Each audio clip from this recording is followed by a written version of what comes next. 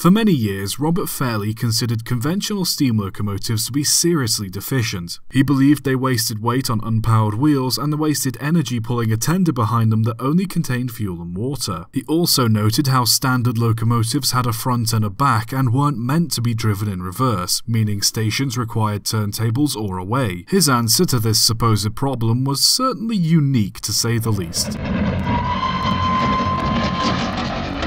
He designed a double-ended locomotive with every wheel being driven, and in 1864 he patented his design. The water was carried in side tanks and the coal in bunkers on top of them. At each end of the locomotive was a swivelling powered bogie, each having 4 wheels that were powered by 2 cylinders. There was a smoke box at each end of the engine, both connected to the same boiler. The initial design only had 1 firebox, but after problems with draft and steaming, the firebox was swapped out for 2 separate ones, which worked significantly better. Steam was then transferred to the cylinders through a flexible copper pipe, but as this was prone to breaking, it was replaced with a metal ball and socket joint instead. The first engine was called Little Wonder and was tried on the Festiniog Railway in Wales. After its success, Fairlie gave the Festiniog the right to use his design without restriction in return for them letting him use the line for publicity. He then went on to sell his design all around the world in the US, Canada, Mexico, Ireland, New Zealand, Russia, India and Burma. The design, however, wasn't by any means the massive improvement it seemed. The engines had a very small capacity for coal and water, and because of the double-ended design, there was nowhere for a tender to be attached. Some examples were oil-fired instead of coal, which proved to be somewhat more efficient, but not by much. The boiler also ran through the middle of the cab, separating the driver and the fireman, not only making the cab somewhat cramped, but also the controls would be on only one side relative to the driver, making it left-hand drive going one way and right-hand drive going the other.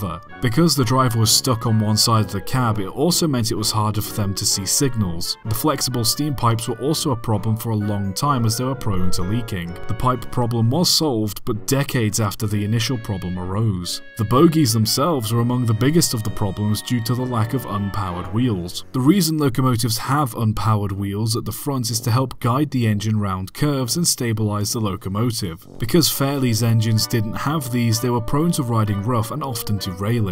There were also no balance weights at the other end of the bogies to balance out the weight of the cylinders, which also contributed to derailment. An altered version of the design came from Ireland, being called a single Fairlie. It only used 1 articulated bogie instead of 2 and looked more like a conventional locomotive, meaning it had much more room for bigger water tanks and a coal bunker. The swivelling axle also meant the engines could negotiate tighter curves than most. The design was used throughout the UK as well, with one being built on the Festiniog Railway. Today, most diesel locomotives use a similar layout, with 2 swivelling bogies and all wheels being powered. As for steam locomotives, the design didn't last too long, with its faults undermining any benefits that would be gained by having all the wheels driven. Some American steam locomotives still incorporated swivelling powered bogies, such as the Big Boy, but for the most part, the standard wheel layout worked much better. The Festiniog Railway continues to use Fairlies, with 3 currently in service, 1 at the National Railway Museum and another under construction. Though they aren't as perfect as Fairlie wanted them to be, they're still an intriguing footnote and an interesting experiment that has endured through the history books.